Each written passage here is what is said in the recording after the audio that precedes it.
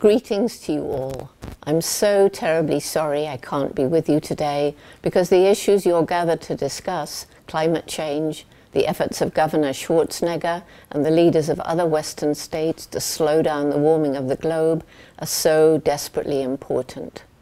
It's unfortunate indeed that there are those who are trying to slow down the progress that is being made.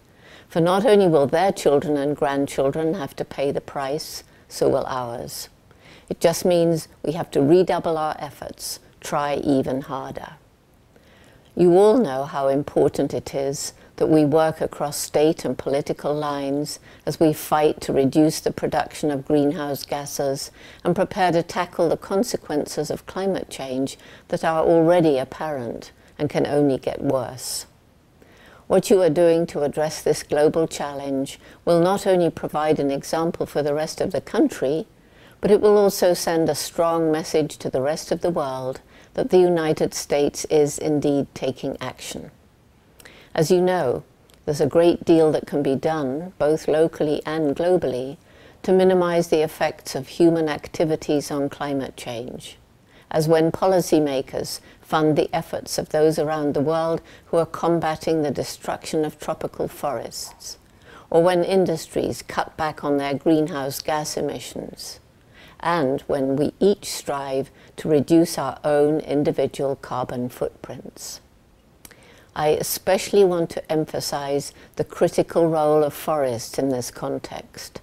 As every one of you knows, destruction of forests, especially tropical forests, releases huge amounts of CO2 into the atmosphere, anything from 12 to 18% of global annual emissions.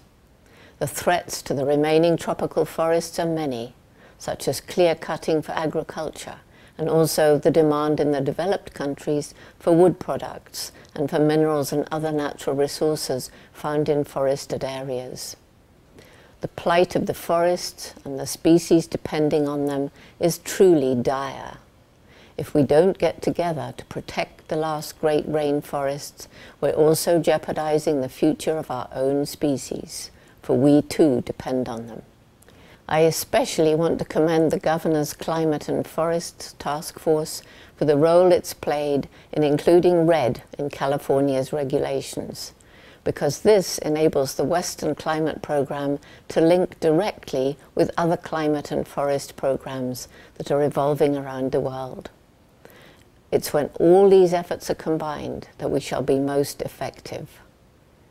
I hope that California, the Western states, and all of you attending the Governor's Climate Summit will continue your leadership in fighting global climate change, along with everyone else involved in this issue who isn't present. A great deal depends on our success. And one last word for all those of you who, like me, love the forest for themselves, are in awe of giant trees that have stood deeply rooted in the ground for hundreds of years.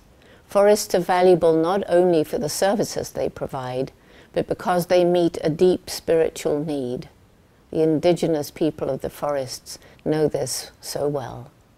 And so I hope that your discussions and decisions will be fruitful, and I look forward to hearing the Governor's report. Let me end by bringing a voice from the forests of Africa into this room. A